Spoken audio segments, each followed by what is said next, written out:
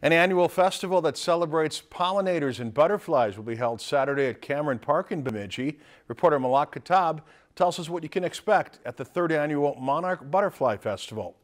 The Monarch Butterfly Festival started in 2016 when Mayor Rita Albright signed the Monarch Pledge to raise awareness and educate people on the status of monarchs and all pollinators in the Bemidji area. The family-friendly event will have crafts, activities, and prize giveaways. The highlight of the event will be a local keynote speaker, Allison Snowpeck-Barta. She is amazing when it comes to her knowledge of all of the local butterflies in our region. So she's done a ton of work.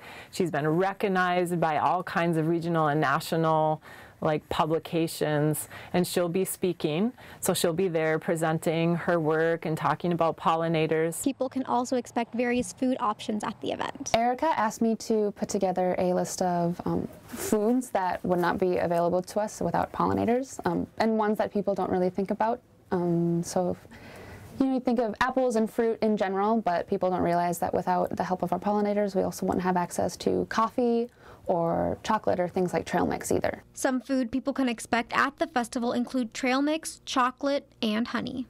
The event usually takes place right around the time of the monarch butterfly migration. The aim is to inspire and educate people to make a difference. Reporting in Bemidji, Malak Katab, Lakeland News.